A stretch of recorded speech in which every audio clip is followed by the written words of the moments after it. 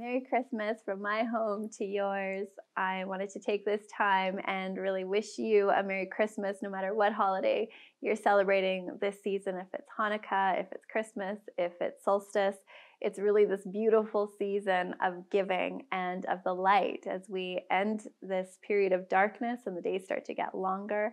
It's really a wonderful time of year to get together with friends and family and also to give gratitude for all the many blessings that are in our lives. And so, on behalf of myself and Jeff and Anna and Aaron and Adele, I wish you a very Merry Christmas, a happy holiday season, and a very abundant and prosperous 2019. Merry Christmas.